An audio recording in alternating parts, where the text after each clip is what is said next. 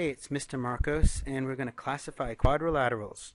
First of all, you may notice the word or the prefix quad, which means four, like quadruplets, and then lateral, like in American football, if you do a lateral pass off to the side, or it can be like lines or sides. So we basically have four-sided figure we're going to be talking about, a four-sided polygon. So first of all, quadrilaterals can be parallelograms.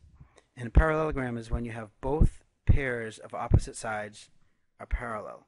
So this side is parallel to that side, and then this side is parallel to that side. And then there's different kinds of parallelograms. There's the rectangle, which is a parallelogram, but it has four 90-degree angles, or right angles. And then there's a special kind of a rectangle, which is still got the 90-degree angles in there, but all four sides of the square are congruent, whereas in the rectangle, this side is congruent to that, and that side is congruent to that side. There's another kind of parallelogram, which is the rhombus.